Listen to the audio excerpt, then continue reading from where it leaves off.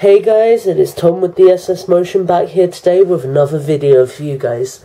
Okay, so in the UK, not many of the spring sets have actually been released yet, so I've not really been able to get reviews out on things like the Icarus Troopers or the Ghost Troop Pack. So instead I'm going to be giving you guys a little look at a few customs over the next couple of days and some diorama pieces as well. So the first custom we have is a small desert outpost style diorama. It actually combines a lot of different pieces from different sets.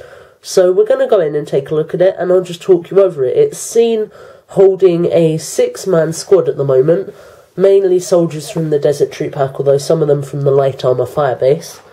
And as we move in, we can see that we have the desert outpost structure here, with some exploding barrels outside. We have some sandbags with some barbed wire. We have a red ladder along the side. We then have further sandbags with a machine gun turret. We have some camouflage netting with a seat behind it and some sandbags. That is directly from the Light Armour Firebase set. And we then have a SAM turret. Moving in, we have some purple ferns. These are from the Fireteam Crimson Halo set, and this is actually set on an alien world, so I've kind of added them in to give it a bit more flavour. We have a care package, have a crate with some random Halo weapons in it, because I've not got many spare COD weapons at the moment.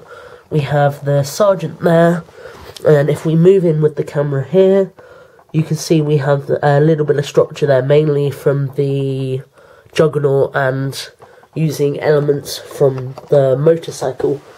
So if we move back for a second now, we can then see, again, another fern there, this time green, and just generally some nice detail. The structure does have a lot of nice length to it, if I zoom us out. And it didn't take that long to build. It was just built combining a few different base plates with different pieces, adding on some structural pieces from some sets, and overall I'm actually quite happy with how it's turned out. I am really quite satisfied with it. I think it's a nice little display piece to have in my setup, and I'm really happy to have it. So that is my little desert outpost, guys. Next up we will be taking a look at my AH6 Little Bird Troop Transport variant, which is another custom, and then after that we'll be taking a look at the Mega Bloks and Lego combined city mock, which was featured in the vlog that me and Simon filmed at my house a little while back, because we said we would give you a closer look at that, so hopefully we'll be able to. Okay, so I hope you have enjoyed this video, guys, and until next time, stay awesome and have a great week.